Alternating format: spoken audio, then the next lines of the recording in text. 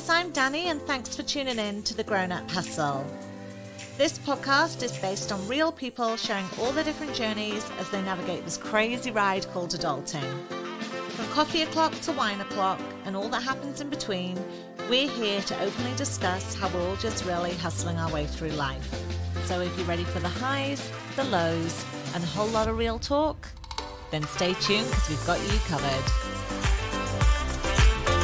Hello, I am finally back. It has definitely been a hot minute. I was only supposed to have a short break.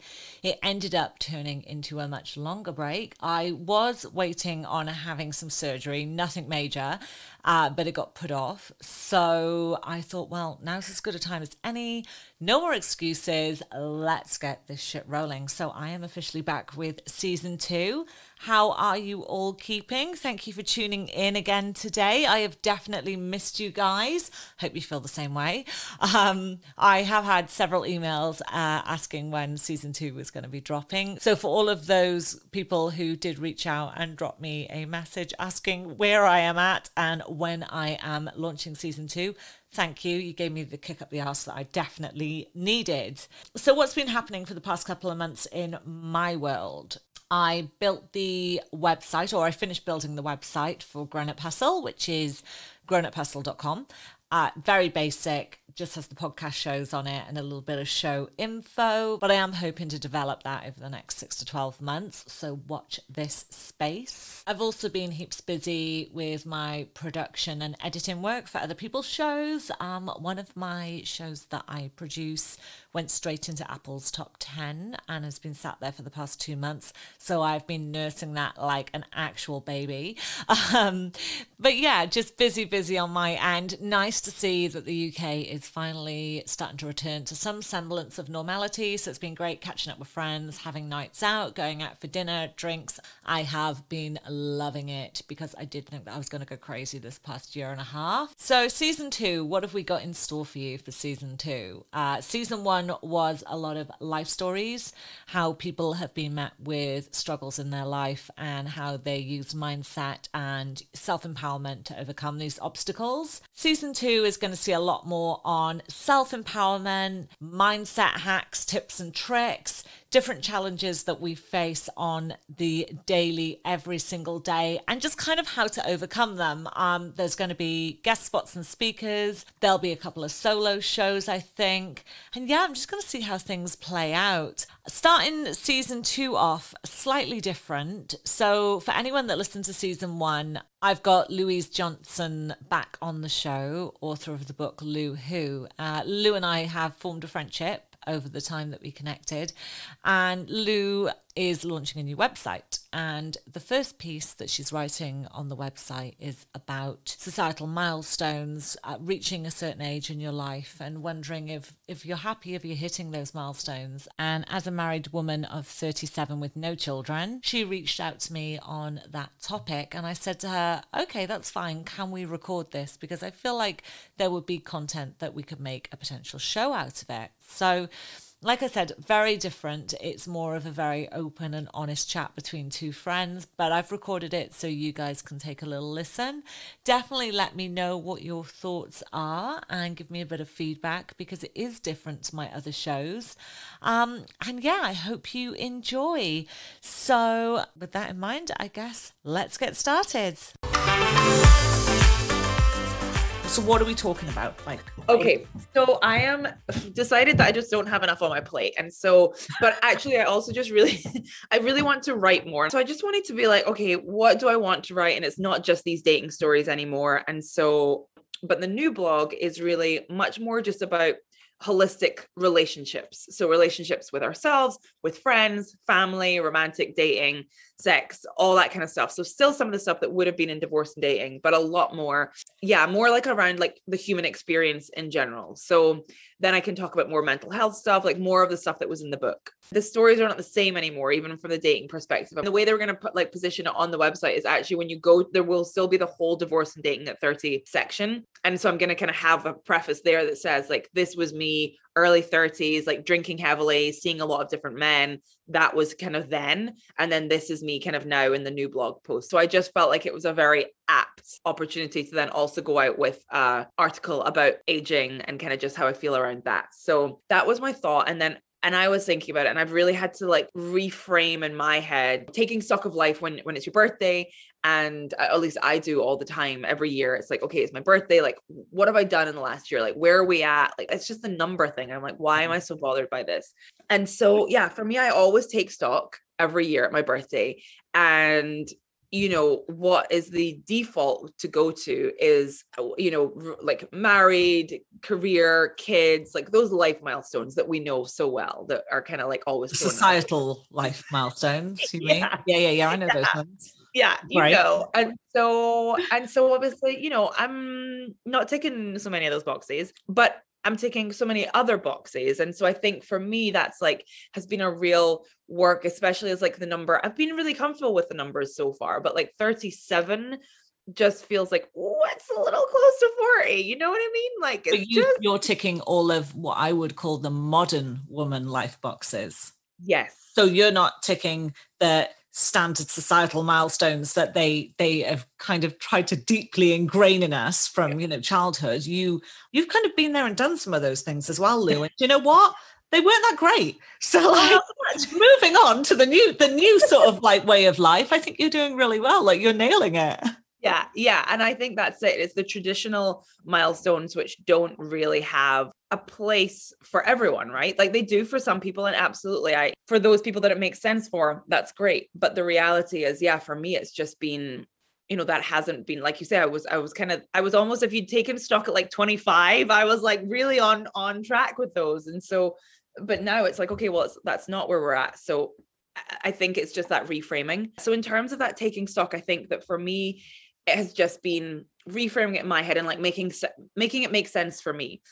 But then I was wondering if for other people, especially women, so, I'm like I said, I'm struggling a little bit with 37, and I kind of hate it. I do hate it because I shouldn't be. Aging is such a privilege, and I'm so aware of that. Like not everybody gets to do it. Getting to 37 is so wonderful, and there's so much more of my life ahead of me, hopefully. I'm trying not to be down on it, but there's definitely feelings that come up and emotions that come up. And so in my head, I was wondering, like, does the same come up for other women, depending on their life situation and those milestone boxes that they're ticking, traditional or otherwise? And so I wanted to speak to other people, and you were someone that kind of came up in my head of someone to chat to, just to get like a different perspective on it in terms of, you're married, but no kids, and understanding. And I, we'll talk to like other friends of mine as well who are married, kids, career. And so taking all those traditional boxes, and I'm like, so do you care? Are you just like, yeah, of course I'm happy getting older because I'm like doing life right as society tells me. Does that make it easier? My guess is it doesn't. My guess is that that's how ridiculous those boxes are, is that they make not any bit of difference, because what they don't talk to is happiness or fulfillment or alignment, or on the opposite side, stress levels, or, any of those things. So I think that's kind of what I'm trying to sort of uncover, and just like get little anecdotes from others in terms of their feelings on aging. For me, where it all sits. So obviously I'm married, been married the past couple of years. I never really actually wanted to get married. So it sounds quite strange. If I hadn't married my husband, I probably wouldn't have gotten married. Like I married my husband because I've known him for so many years. So I felt like I actually knew who I was marrying. I mean, again, I know my audience right now, so maybe not, but I felt like it was a bit more of a sort of safe bet. I probably wouldn't have bothered getting married had I met someone different and it wasn't my husband who I was with, my now husband who I was with. I never, ever wanted children, ever. And when I was to be honest, when I was about 16, that's when I started having some like fertility issues, and I was back and forth to the gyno. And a lot of people said, oh, these are the famous quotes. You'll change your mind when you get older. Okay. So I kept accepting that because, obviously everybody else knows what I want so much more than myself. So you'll change your mind when you get older. And the other thing was, oh, well, maybe you've trained your brain to feel that way because you are aware that you've got fertility problems. I don't agree. I feel like I want to agree because I feel that would make me A, more agreeable human, and B, which generally I'm not, and B, it makes other people feel more comfortable because people don't understand why I don't have this burning desire to have a child, but I don't. And my husband, I had a conversation with my husband the other week, and I said to him, do you feel like we're getting left behind because we don't have a child? And pretty much nearly everyone around us has a child. I'm not saying everyone around us with a child is particularly happy or living their best life, but they have kids and they hang out with other people who have kids, and we don't. My husband really does not like children. If we had one ourselves, I know he would be a lovely father, but other people's kids, he's just polite, but he doesn't want them really around him, or he's just like, oh, like I just can't. Even to the point with his nephews and nieces, his siblings don't even bother, like, do not hand the baby to my husband, or don't, he doesn't want a bar of it. He's not interested. But I said to him, do you feel like maybe we're getting left behind? And, I'm concerned. So he can't have a baby on his own, obviously. So he needs me to make that baby. And the chances of me getting pregnant are very, very slim. But potentially, if I tried IVF, maybe there would be a slim hope. For me, it doesn't sit comfortably. First of all, I don't want a baby that badly. Second of all, I kind of don't feel comfortable. I don't feel that that's what I want to put my body through and my mental health through as well. So it's just not that of a burning thing for me. But he said, I love our life. I love our life as well, and I said to him, I'm just so worried that you will regret it when, we're older. And he was like, fuck no, like, why would I regret it when everyone else is battling with like pesky teenagers and we're in like our second home in the south of France? He's like, it's a different path, isn't it? He said, it's just a different path. And I look at our life. We don't tick any traditional boxes by any stretch of the word. Yes, we're a married couple. I don't even feel like, when I say like I'm a wife and a missus, it's funny because in my head I still feel like I'm about 18. So, it hasn't changed the dynamic of our relationship by any stretch of the word. And we own a house, but do I think like that was another big life milestone to tick off? Do I think it's made any difference to our lives? No, just, got more bills to pay now, haven't you? And you can't just do a bunk within a month or whatever. Yeah. But no landlord to call. Yeah. And when the roof leaks, you got to pay to fix it yourself. So it's great.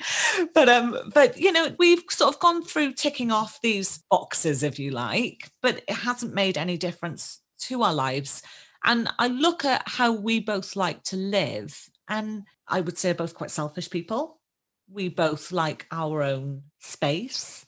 I love the fact, like me and my husband, we get up at different times. We go to bed at different times. He's a night person. I'm a morning person.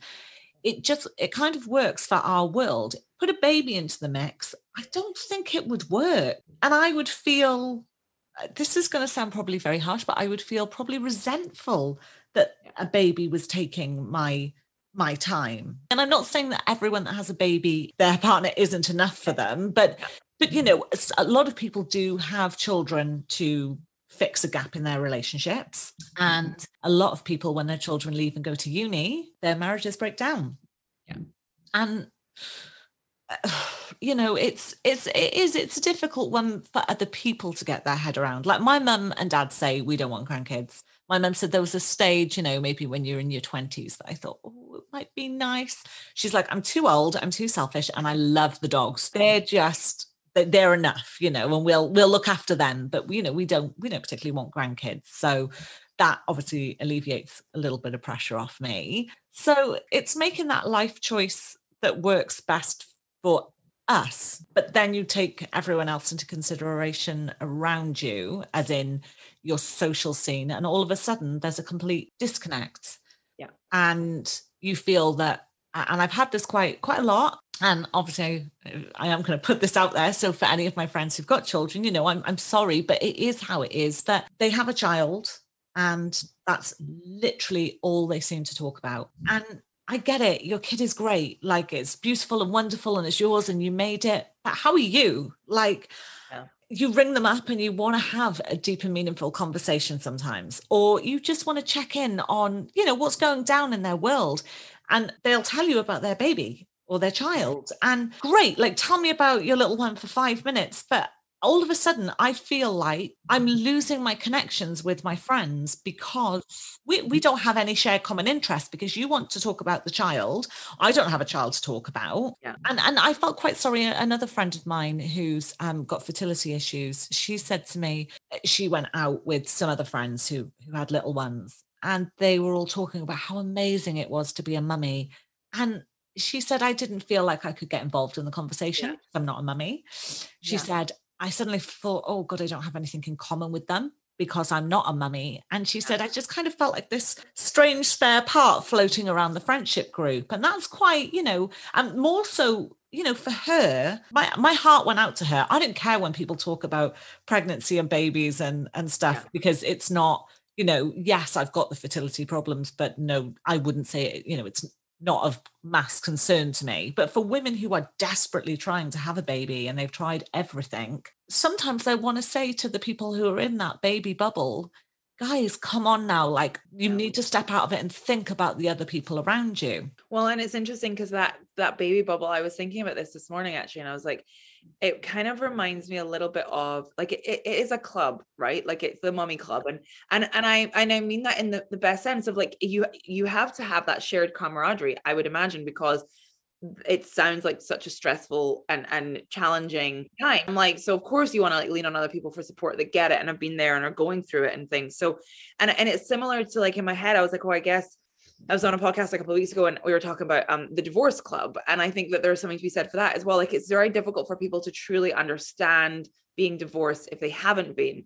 And yes, breakups can be similar in a long term, but there's something different about there also being like legal issues attached to it and all those sort of other things. And so I was like, I mean, certainly the divorce club, no one necessarily plans or wants to be in there, which, is slightly different from the mummy club, but it is one of those things that I think it's so difficult to explain and to understand if you aren't in it. And I think that's the trouble with it, is that, unless you've been there and done it, then there is going to be a disconnect there. It's just a natural thing. And for me, I think one of the most challenging pieces of that friend dynamic is when before they have the baby or before they're pregnant, even they're like, I would never change. Would never let that happen. It would never happen. Yeah. And I love a good intention.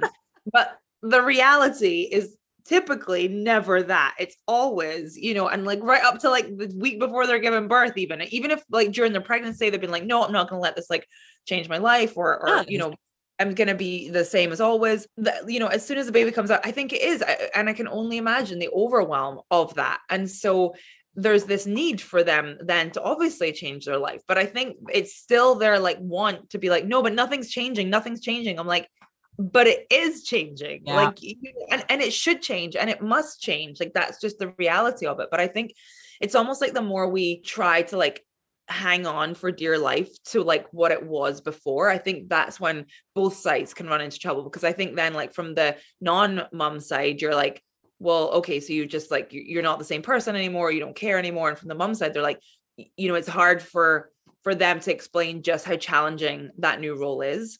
But there's different types of mums, I would say, as well. And my husband made a valid point the other day. So he said to me, like, what is with this extremist sort of parenting and worrying about this, and we've got to do this and we've got to do that. And he said, like, none of that shit was going on when we were growing up. We all turned out fucking awesome as far as I'm concerned. Like, we're a great generation.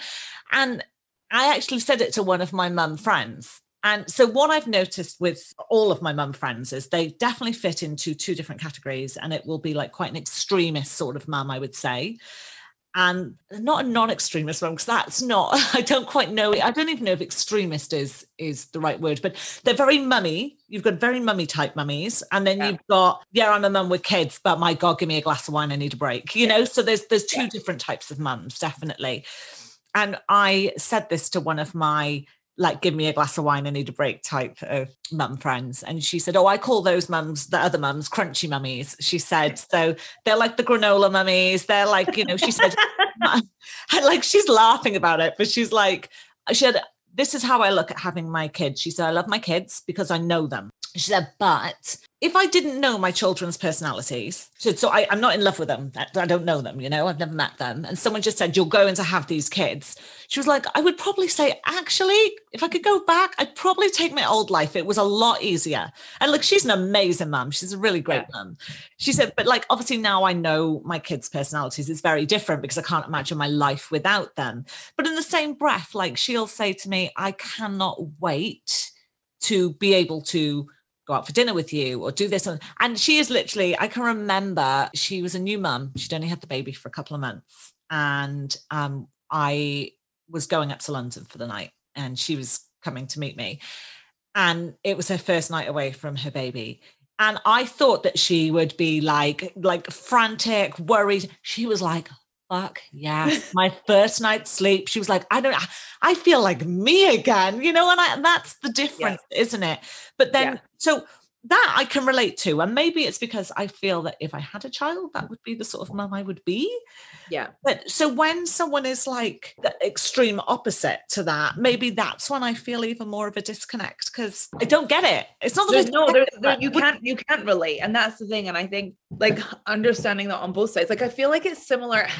So I kind of liken it to the divorce club, but I also think it's interesting because it reminds me of like if I go out to dinner with like all like couple friends and somehow they forget what it's like to be single, right? They've completely forgotten that part of their life, regardless of like even how long they've been in a couple for. They're just like, they now forget like that it's challenging and that there's like, you have to deal with so much shit. And a lot of couples definitely do. There's for sure people that just kind of forget about that. But the comparison there is, but those people have been single and it's just like, oh, you kind of forget. But I think that on the flip side with the mother thing, you either have or you haven't been a mother, right? There's not really like, and I don't just mean a biological mother. If you had stepchildren or you fostered or adopted, all falls under that you've been a mother category. But, I just think that it's so difficult to relate to that. It's so challenging for me to really understand, like, and I'm calling my one girlfriend who has 2 kids and, a career and she's married. And I'm like, oh my goodness, I'm so busy and I'm so tired. And then I always have to catch myself and be like, well, but I don't know how she does it. Like, I really don't know. No, they're like superwoman, literally. Yeah, I couldn't imagine then adding 2 kids in. I'm like, what? My girlfriend would never say like, hey, you've got nothing to complain about ever. She's always like, oh, are you okay? Like, and in my head, I just cannot fathom like how you then factor into, now granted, I'm single. So like also don't have a partner to even consider that with, but it's like, I just cannot imagine trying to factor that into my life. And then I was chatting to another friend yesterday who she's married, no kids. They're unsure about whether they want kids or not.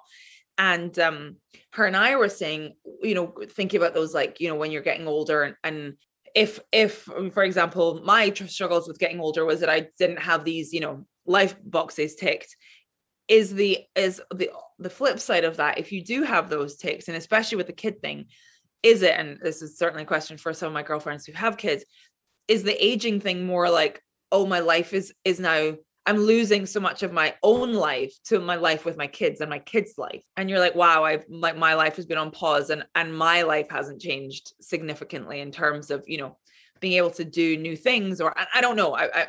It's very much conjecture. So I'm really interested to hear that, because I think that's the really interesting dynamic. And again, you can't kind of know the other side of it. Like you're either one or the other, right? You can't you can't do an A/B test on it. It's either you are, aging with certain boxes ticked, or you're still aging, but you don't have those boxes ticked. So the aging is the bit that's consistent across all of us. Yeah, I'm not a fan of the aging bit. So I'm 37, and things that I struggle with are with aging. I don't struggle with not ticking like the life boxes, quote unquote, but I struggle with the actual fact of aging. So I look at myself and I can see that I'm changing, and I hate that I'm that vain, but I am actually that vain. So I can't take that away. I will be the woman that gets the facelift. Like, I know I will. And like, my husband laughs at me because he's like, does it matter? And I'm like, yeah, it does. And he's like, but like, you are that age. So why don't you want to look that age? And I'm like, because I don't. That's something I struggle to deal with aging. And I struggle to silly things like how I want to dress, how I want to be, the things I want to do. I like going to festivals. I absolutely love going to festivals. Put me in a smelly field for 3 days and I am living my best life. Does there become a point when you can't do that anymore? When you're that sad person that is just like that mental old lady at the festival? Because like, I'm afraid it's going to be me. But don't you look at that mental old lady and think, I want to be her? You know, and it's everything. I still love tattoos. I still love piercings. And I'll look at women who are in their, let's say, 60s, and they might be like eccentric hippies, and that to me is a vibe, and it sits comfortably with me, but it doesn't sit comfortably with the majority of society. It's a strange one, isn't it? And it's true. And I think the interesting thing as well is, so for me, I guess there's two things. One is, as I'm getting older, it's like, okay, well, where is my life at? Taking that stock that we're talking about in the life boxes. But the other part is definitely the physical aspect of it, and what that physically looks like on our bodies as we age. And also just, and I think as well in my head, and this is really like bubbles to the surface for me with my mom, is because my mom is now, I mean, she's only 63, but she 62, I think I just aged her. Oh my God. But she you know, she's super active, and she was saying she runs a lot, and the other day she injured herself, and she's like, I'm worried that this is what's going to happen. I'm going to injure myself and my body just won't be able to recover from it. And I was like, oh my God, that thought, like that feeling of like that your body just can't actually regenerate in the way that it used to. And we take it so much for granted when we're younger, right? And we just fuck up our bodies and do whatever we want. And it'll be like, fine. Right? I'll just like, no idea what a 5-day hangover is. No, like go out, get absolutely hammered, go to the gym the next day, like not a problem, you know, and that's like the chosen indulgences. But you know, anything that actually happens to you, I'm like, oh my God, what if, like I want to take better care of my body. And it's not really the reason that I gave up alcohol. There was a lot of other kind of stuff, but it definitely is one of those things now that I think about, and I'm like, I am glad that I feel like at least I've removed one toxin from my life in that sense, you know, that I'm like trying to give my body as good a chance. And this is not me preaching that people should be sober by any means. I love that everyone else drinks, but it's those sorts of things that I'm like, wow, like I'm actually considering that now. I'm considering the fact, like, you know, I don't drink really anymore. I mean, I definitely drink too much coffee, but you know, I've like started taking vitamins that are like for my health. You've changed. You didn't even drink coffee without like practically shitting yourself. And now look at you living your best espresso life. I love it. Come a long way, Lou. You don't know what that story is. Read the book. Yeah, everyone has to read the book to get it, but so true. But I think I gave up alcohol and took up coffee, but I mean, it's a fair switch. So but it's those sorts of things that you know, just the physical ability of my body, I guess, and the physical health of my body, but then the aesthetic part of it as well.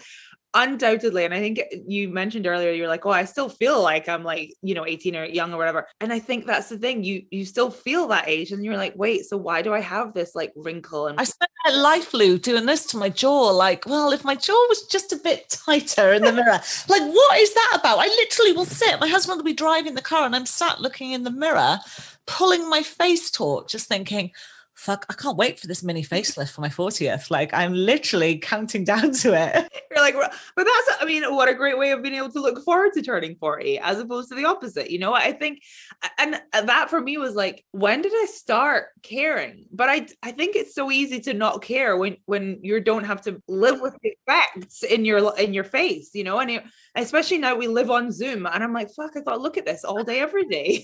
Yeah. Well, and it's just, and, you know, and again, like, I'm not sitting here being like, oh, my face is so terrible. It's not, but it's just, you would see it change. You're physically being faced with your aging. And I just, you know, especially as women, and especially with the beauty standards that we have out there and are forced on us by media and social media, and it is difficult. And I think it, you know, it takes a lot of time to check yourself. And I think as well, the thing for me is probably, I didn't really get comfortable or like my body very much until the last four or 5 years, maybe. I was kind of overweight in my 20s, and it was like always a bit of a struggle, and I never really felt that comfortable, and I didn't really like my body. I was always very much comparing myself. And now, in fairness, and this is the one thing that I do love, is I can pretty much say that I'm going to be turning 37 in probably the best physical shape of my life. And so that feels good. That feels great that I'm like able to. And I think that has been one of those things of like controlling my body and taking better care of my body than I had previously, to be able, not just able to say that, but to know that I am actually doing as much as I can to kind of, just soften the aging process a little and kind of not have the effects be so grossly affecting of my health and my body. That's another big challenge going back to having children. That's another, if I'm being hand on heart honest, that's another big thing that I'm like, oh, that does not sit comfortably with me. And yes, it's incredible that some women are able to grow little humans, but that is just, I can't explain it. My husband said to me the other day, maybe because of all my issues, because I've got another friend who's got similar issues and she feels quite the same. And he said, maybe it's because the hormone imbalance is stopping that maternal, and it could be, for argument's sake, I don't know. I don't really care. But the biggest thing is, if I'm being hand on heart honest, how would I feel about having a baby like strapped to my boob? No, that doesn't sit comfortably. How do I feel about my body potentially getting quite damaged from having a baby? No, it doesn't sit comfortably. And that a lot of women go, yeah, but you would have brought a life into the world. And I'm like, yes, but I like having a flat stomach. Like it's, people will hate me. They will hate me, or they'll respect my honesty, one or the other, for saying this. But that is truly how I feel. I would be pissed off that my body had been damaged, and I'm old now, so it definitely would be. Oh, well, I was going to say, especially now that we are at the ages that we are, I think that it is much more of a consideration. Again, with anything that you're doing to your body now, for us, in it, like later in our 30s, I think there is that, like, the likelihood is it's going to have more of a toll on it. That is just a natural. Yeah. And so the thought of having a baby now, and interestingly, like the pressure becomes more because it's kind of like this, ticking clock if I wanted to have a baby, but then it makes it harder and it makes the effects probably worse, and it, all of those things. And so it's kind of like this compounding of what does my best life look like? And I think that is where, like, coming back to your points earlier about like, you love your life without kids. I think that for me is when I think about like, if I met the right person and I was still physically, or not even still, I don't even know if I am physically able, but if I was physically able to have a child and I wanted to have a kid with that person, I would be open to it. That's always kind of been my feeling on it. So you want this is something that one of my friends says, she's single actually, and she's our age. She says, it's not that I want the kid, I want the family. She said, I want it all, or I want none of it. So she said, if I don't have the partner to have the baby with, she was like, I'm not going at it on my own. I've got no interest in that. And I get that. That makes sense. I'm not one of these females that's like, I will be a mother at all costs, and if I have to do it on my own, I will. I respect them massively, because if that is something you want and you decide that you're like, I'm going to go alone, all the power to you. I think it's incredible.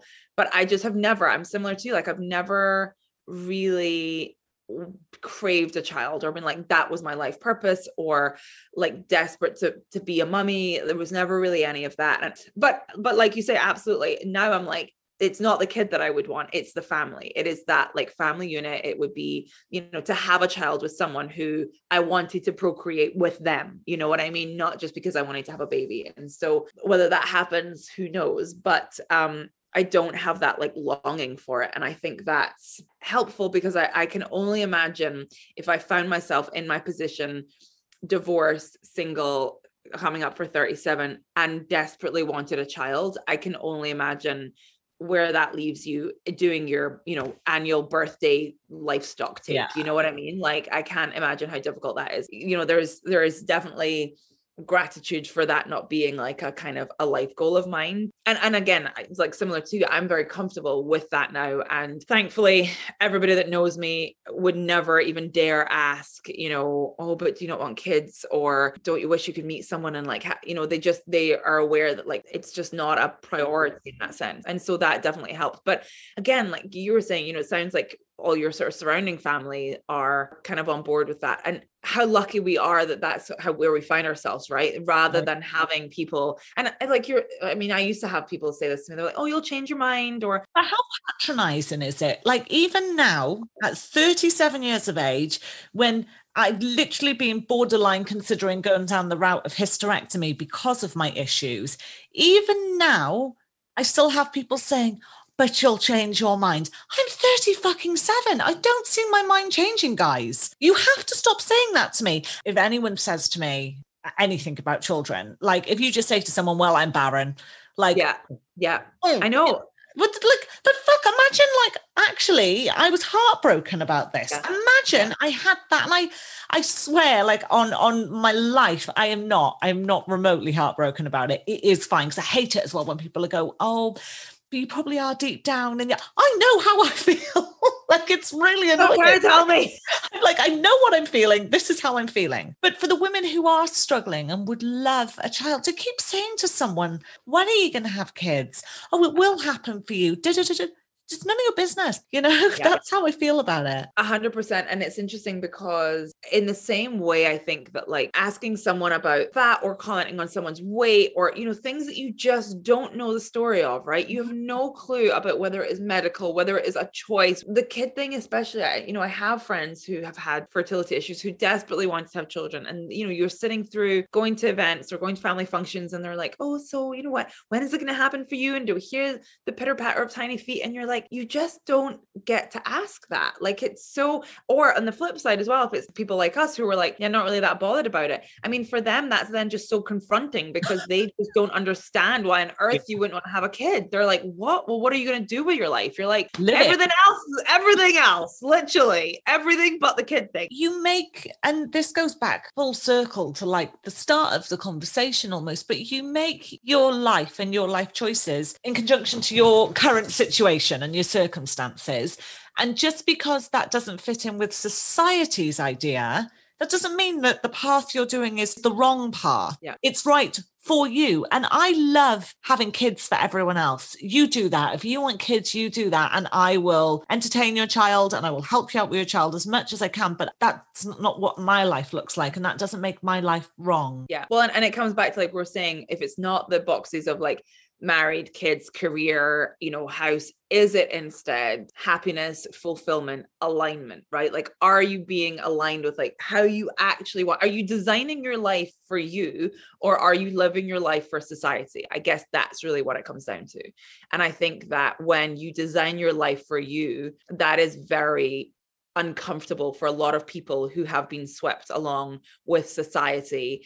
And for some of them, are very happy there. For others, they're like, shit, how did this happen? I follow this Instagram account called Drunk Aunt Overseas. Now I'm not drunk anymore, but I'm definitely an aunt overseas. But it's really interesting. It's such an interesting account because it's obviously run by this like single woman. And she, talks a lot about being consciously childless. Like that is a decision that she has made. And what is fascinating about the account, it's not just like mum bashing, although a lot of people, there's definitely mums that find it that sort of way and it's not the intention, but a lot of the content that she puts on her stories is actually parents either DMing her or commenting on her posts saying, I love my kids, but fuck, I wish I didn't have them. I wish someone had honestly told me what having kids would be like. I wish someone had really like sat me down and explained how every single facet of my life would not only change, but would no longer be my own, and again, it's different for everyone. And there's definitely those parents who can like, to some degree, find a balance between their life and their kids' life. But, it's just fascinating. I think how many of those, like you were saying, like, a lot of your friends have kids, but not necessarily are all living their happiest and best lives. And I mean, that can be the same for anyone, right? You can be single and still not living your happiest and best life. That can definitely be true. But it is that feeling of like, at least to some degree, the privileged assumption that I have is like, if I changed my mind and I wanted to have kids, even if I couldn't have them naturally, I could somehow probably fulfill that. But the flip of that is if you have kids, you can't undo that. You know what I mean? Like that's not a return policy on kids. No. And so, and I mean, even on dogs, there kind of is, like if I wanted to you take it to the pound. Exactly. I mean, so I would hate you for it, but you could take it to the pound. But, and again, I think that's one of those things where it's like, if you really make that conscious choice rather than just being like, okay, well, we got married, so I guess now we should have kids. And then, 10 years down the line, you're like, wow, this was not really the life that I actually wanted for myself. Answer me this. How often, hand on heart, because I can tell you straight, it never happens to me ever. How often, hand on heart, could you say that you would sit there and think, oh, I wish I had someone's life who's got a child, because it never happens for me. And then I wonder how often the people with children think, I wish I had their life without the child. That would happen a lot more often, I think. I would hazard a guess. Yeah. Yeah. I don't, yeah, you're right. I don't think I've ever sat there like, oh, wow, look, that chaotic family holiday at like some kids resort. I'm like, that looks delightful. I'm like notorious back in the years of Facebook that, you know, you'd put your statuses up, and I was notorious because obviously I was traveling a lot between Australia and the UK. It was a very long fucking flight. I used to do it like quite regularly. And if a kid even so much as breathed, I would be like on a full rant, like, I'm on this fucking flight with these kids and they're making a noise. And my husband is the same. Like, we tend to fly business class a lot, and there are kids in business class and they're running riot up and down the aisles. And he is like, it is thousands of pounds for a seat so I can sleep. Like, control your child. And he hates it. And I get it. I hate it too. Even my best friend who's got kids, if like we're anywhere and a kid starts like making a noise, like she's my like very realist mum friend. She is just like, oh my God, someone shut that fucking kid up. Even if it's her kid making a noise, she's like, why is it making a noise? And like, I loved her. Like we caught up the other day on FaceTime, and her oldest, it's my godson, her oldest boy was, I don't know what he was doing, basically just chattering, and she was just like, shh, like, no. And she like literally gave him like a big bag of chips, and she was like, you go over there and you eat those. Even if you feel sick, that's fine. You just eat them until you feel sick. And like, bless him, he was so happy. And then she like put the camera on him and she was like, mother of the year, me. And I was like, yeah, but you just want to catch up with your friend. So you're doing that. He's happy. But it's the same way when people are like, oh, I can't believe that they've given the kid an iPad. Well, like, the kid's being quiet, so don't worry about it. The kid's going to grow up playing on computers and iPads and stuff. And yeah, I do think kids should go outdoors more and all of that stuff, but whatever works. Well, and it's interesting because for a while when I was married, or when I was in that relationship with my ex-husband, you know, he and I used to purposefully choose to go to like adults only resorts, and you know, and I'm not talking about like sex resorts, although that sounds great. Maybe, yeah, it could be fun. But you know, adults are like no kids, like that was our preference. And I've always said, like, if there was an airline that you could pay extra for and there were like no kids on the flight, I know this, my husband to be on it. And I'm sorry to everyone that has kids, like, I'm sorry. I'm not sorry.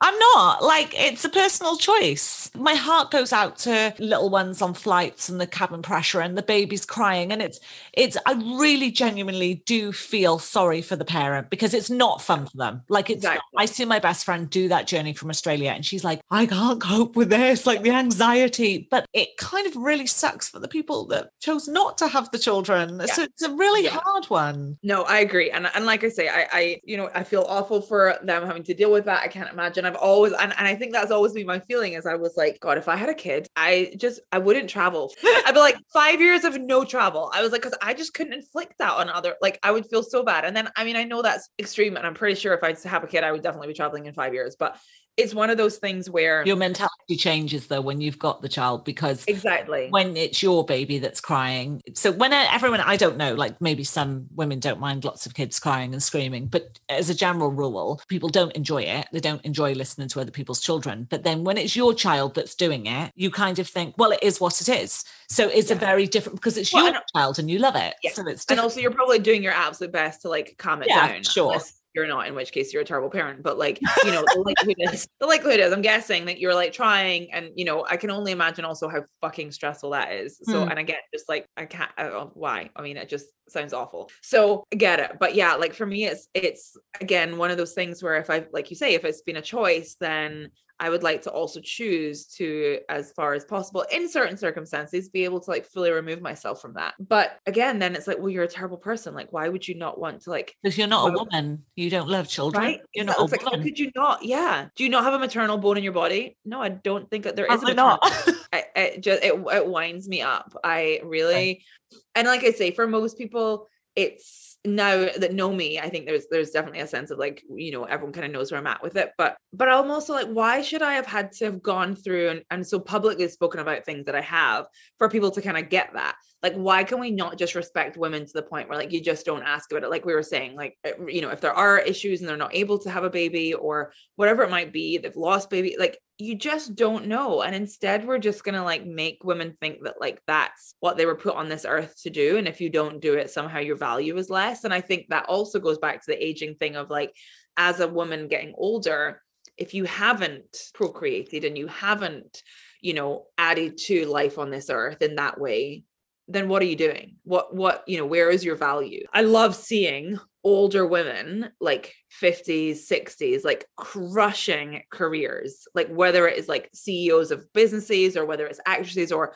whatever. I'm like, fuck yes. Like that is like my goals, right? Like that is what I want to be, you know, whether it's women in media, especially because I can only imagine the kind of scrutiny that they're under. But like that for me is like, I look at that and be far more inspired than look at a picture of like, you know, a family on holiday and be like, oh, I wish I had that. Yeah. No, I'm the same as you there. Like I would much rather, and the harsh reality is, again, one of my friends, she chose to have a child. She's good at her job. She's got a decent job.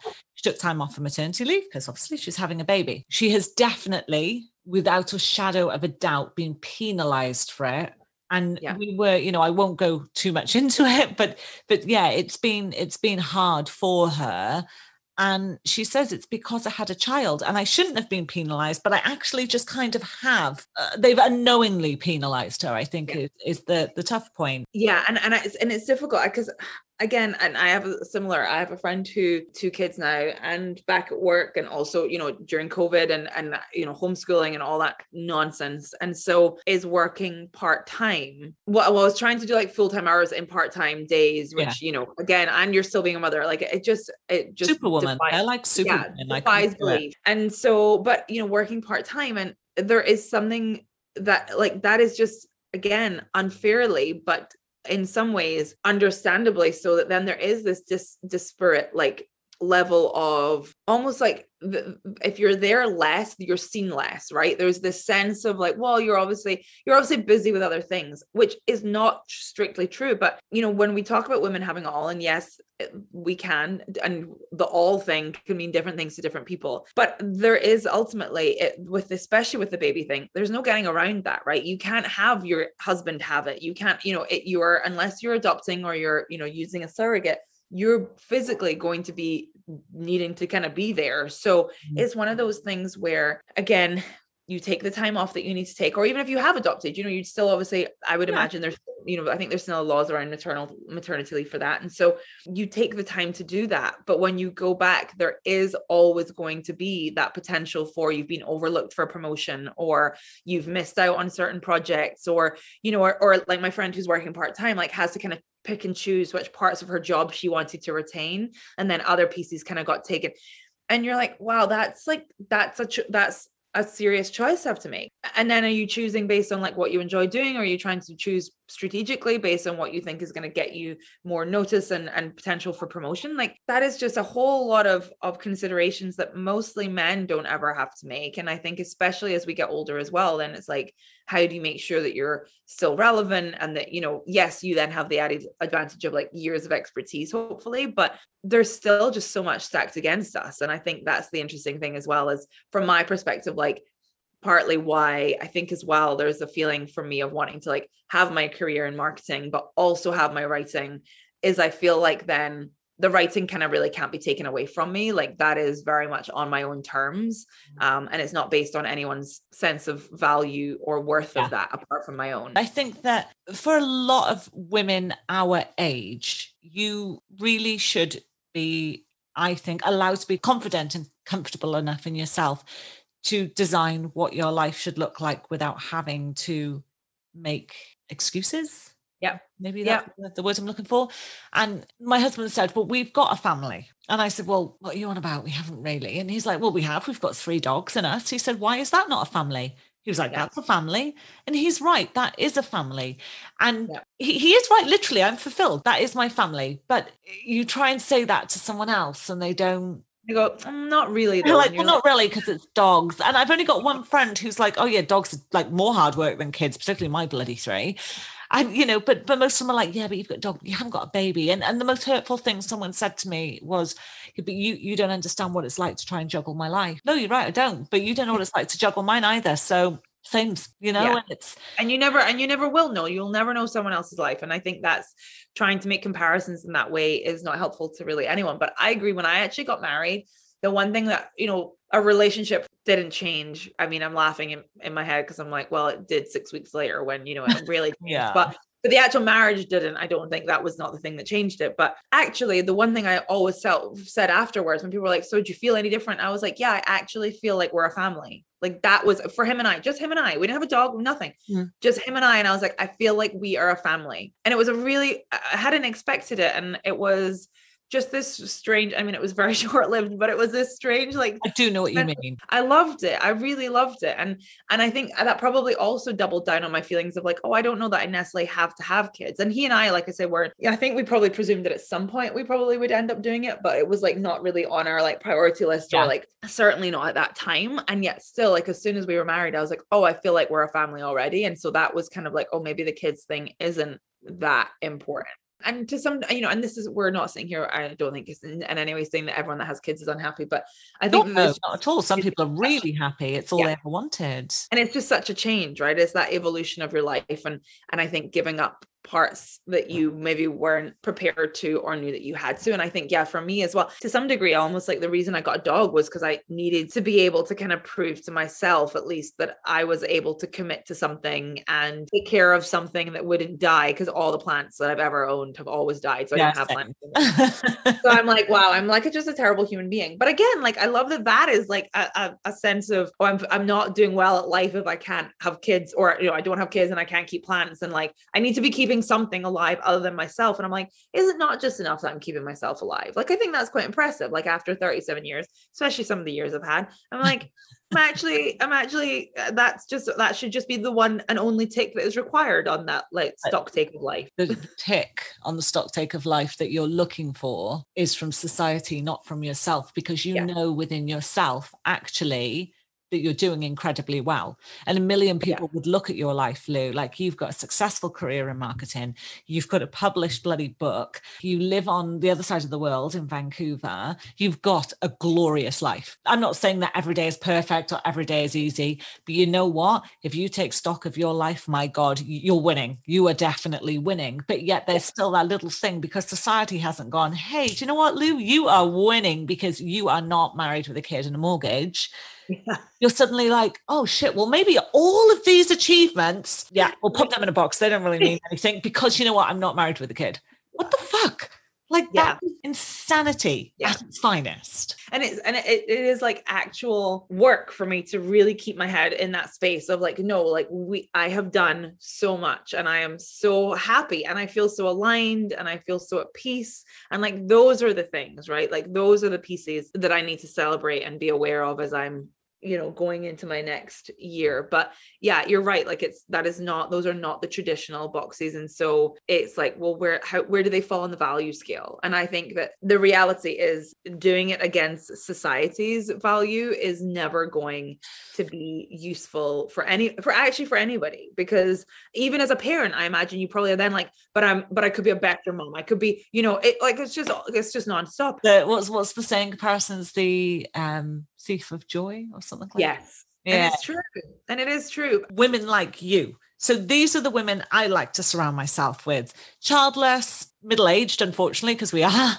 No, but we are. I'm sorry, it's depressing, but it is what it is. We're childless. We're of a certain age, but I think we're really fabulous within our own right. And we can sit down and put the world to rights and have these really deep conversations that I generally can't have with my friends who've got little ones, because they're so either distracted, tired, or I guess talking about things that I can't necessarily relate to, because we're barking up different trees now.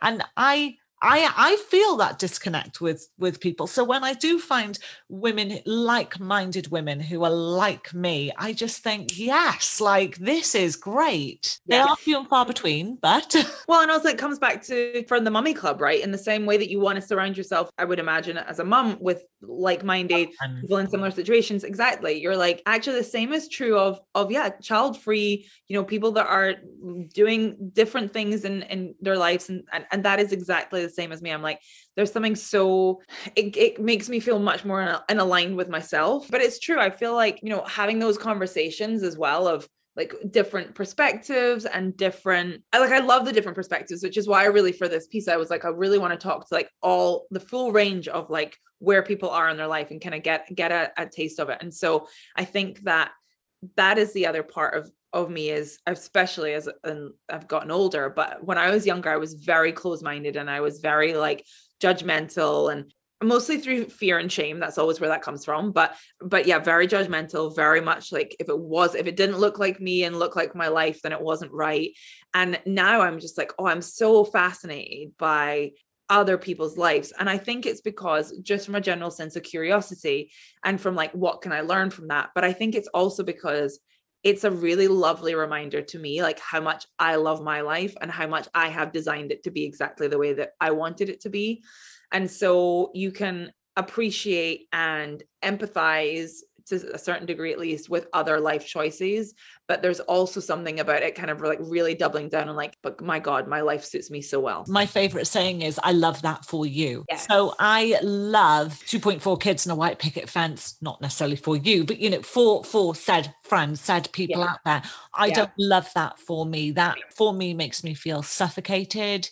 It makes me feel downtrodden. It makes me feel quite miserable. That's like an anxiety inducing feeling inside of me. And it's not because I've got a fear of commitment. I've had multiple pets. I've got a mortgage. I've got a husband, but it's that fear of, I guess, not having complete control over my daily life. And that is what being a mum is, because your little one then is the one that controls your life. And it is the sad thing that I'm getting from this whole conversation. And I wonder, and I'll be interested now when I read your piece to see, is if the shared common theme is that people are actually okay with their situation, but they're worried that everyone else isn't okay with their situation, because that's how it's kind of feeling. I look at your life, and to me, you're just fucking fabulous and you're living your best life. But to you, you're worried that then the next person doesn't think that your life is fucking fabulous. Even though I think so. And that's the interesting thing, because again, I mean, for a while I wasn't internally, I wasn't comfortable with it. I felt very much at odds with where I wanted to be, where I felt I should be, where I thought I would be. And now that's not the case. Like, I feel like I'm exactly where I'm supposed to be. I'm where I want to be. There's always things that you want to, change and make better. But for the most part, like, I'm exactly, on the right path. But it's still that like, okay, but do other people look at me and think, that kind of like pity, or like, oh, but she doesn't have kids, or like, oh, I bet she misses out on that. You know what I mean? Like, I bet she just wish she had someone. And I think, again, the comparison quote is exactly right. It is the thief of joy. And I try as much as I can not to do that. But yeah, my interest is really, if you have those things, then what are there must still be things that you are concerned by. And I guess that's also like with that reframing that I had to do, of where I thought like, oh, well, I always wanted there to be more to my life, but I was like, but it felt like it was going to be like, be a wife, be a mom. And I was like, okay, well, if that's not what we're doing, then what are we doing? What's my purpose? What am I, here to do? And that is a difficult question to answer. But I also think part of it is, and I don't mean this in like, fuck everything else, but I mean, like, it is to live your life, right? It is to have that human experience. It is like, for me, it always comes down to like, it is to make connections. It is to better yourself, others, and the world at large as much as we possibly can. That's what you do with your writing. Well, I mean, and that's what I kind of attempting to do, is at least reach others, right? Is like have some form of connection there, and have some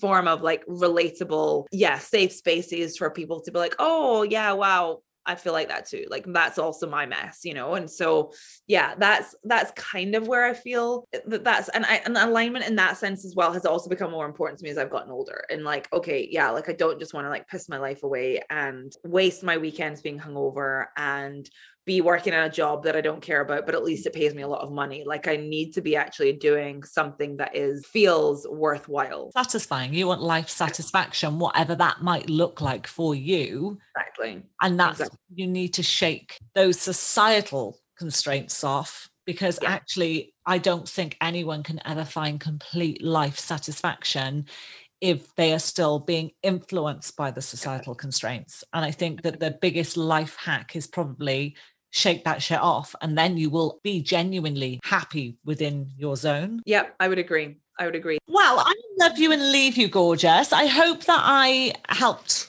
give you No, it was super helpful, super interesting. Yeah, I appreciate a bit of a weird perspective. No, it's perfect. And that's it. Like there's so many different permutations of how people live their life, and so it's just interesting to get those perspectives. So anywho, I gotta go and pick up an Asda click and collect, because that is how glamorous my fucking life is. I fucking miss Asda though, let me tell you. All right, well, enjoy your Asda click and collects, and awesome. I will talk to you later. I'll speak to you soon. So lovely catching up with you. Take care. Yes. Bye. Okay, bye.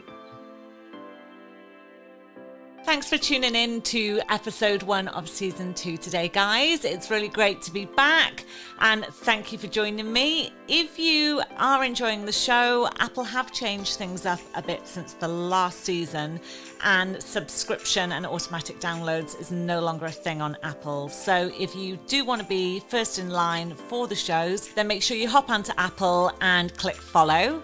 Whilst you're there, if you get a chance to leave me a quick review, that would be great. Obviously, that helps the algorithm. It helps the shows reach more people. Thank you also to all of you who do share my content, share my shows on your socials with your friends. Word of mouth has definitely helped the growth of the show for season 1, and I hope it's the same for season 2. If you guys want to connect with Lou or get any more info on Lou's blog or book, then hop on over to the Grownup Hustle podcast on Instagram, where you will find Lou tagged on the grid under Lou Writes Life. Whilst you're there, don't forget to give us a follow, just so you can stay up to date with upcoming show topics and events. I hope you all have an absolutely awesome week as always. Great to be back, and thank you again, and I will catch you all next week.